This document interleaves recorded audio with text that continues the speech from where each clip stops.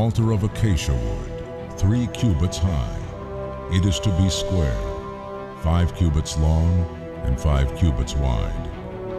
Make a horn at each of the 4 corners, so that the horns and the altar are of one piece.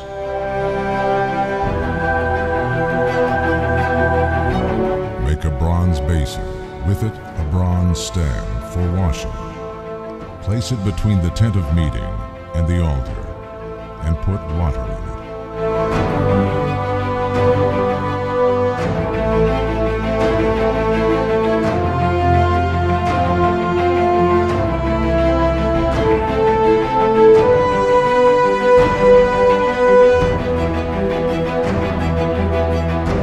Make a table of acacia wood 2 cubits long, a cubit wide, and a cubit and a half high.